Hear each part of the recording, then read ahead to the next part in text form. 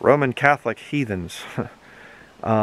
Interesting video I saw yesterday about the Wend people, W-E-N-D. They were sort of a Slavic / Scandinavian people, actually very similar to the Vikings, and not just another Nordic tribe, but they were actually feared by a lot of the Vikings because they were very fierce people. And just kind of an interesting thing, because whatever happened to them? Well, they were assimilated by Roman Catholicism. The Crusades came up in there and they conquered the Wend people. But a lot of them, just like the Vikings, they realized that they could basically work the system.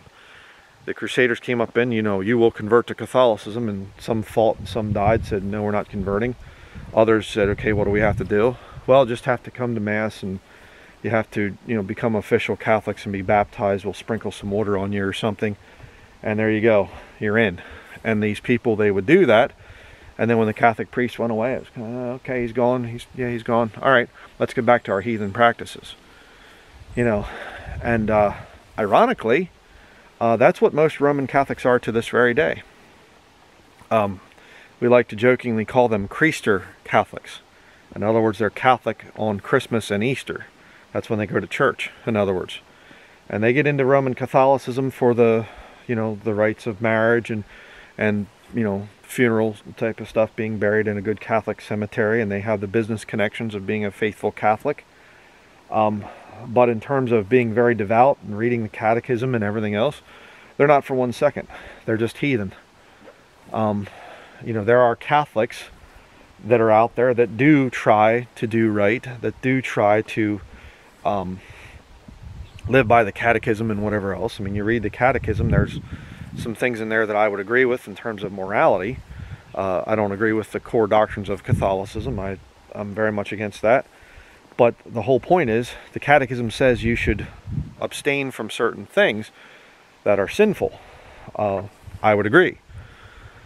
But the problem is that Catholicism, what had created, over 1,000 years ago, with a lot of these heathen tribes, they basically just said, you can be Catholic in name only, you just in practice you can continue to be heathen, we don't care, because it's a political movement. Again, what is Catholicism? Catholicism is the ancient Roman Empire morphing into a religious system and going out and conquering the lands that they wanted to conquer and taking over the whole world under the banner of Christianity.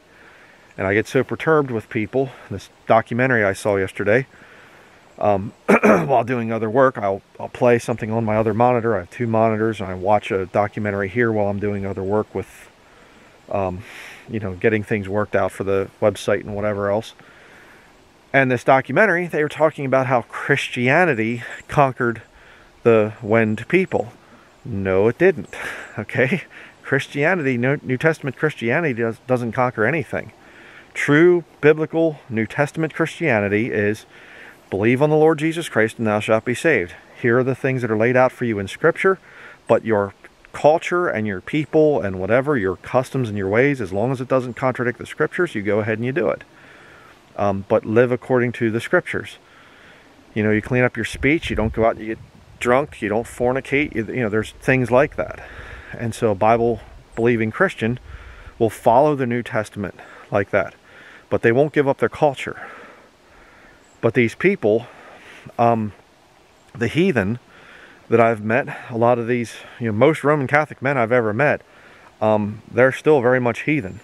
And they still have a lot of very heathen practices and heathen ways about them. And so I find that ironic that what they were doing back then, where they would say, okay, we'll convert to Catholicism, but when the Catholic priest isn't looking, we'll just kind of do our own thing. And that's what they still do today. So Roman Catholicism is a political movement. That's why during the pandemic, most of the practices and things like that, you have to go to Mass, it was all just stopped. Oh yeah, we can't do that now.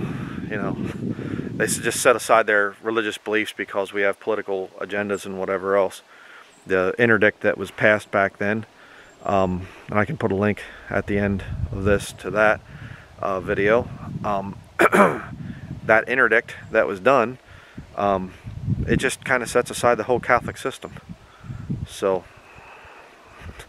just crazy. But just wanted to make a quick video on that. I thought that was so interesting that these Catholics, these heathen, they're still doing the same thing that they did when they were conquered originally back 1,000 years ago. You know, we'll be Catholic. Well, what do we have to do here? Oh, go to Christmas Mass and Easter Mass. Okay, and do the right things, and we'll clean up our speech for that time and whatever. But the rest of Catholic practices, they just go, whatever. I don't have time for that. But, you know, just thought that was kind of a unique thing there. So tell me what you think about that in the comments section below. We'll see you in the next video.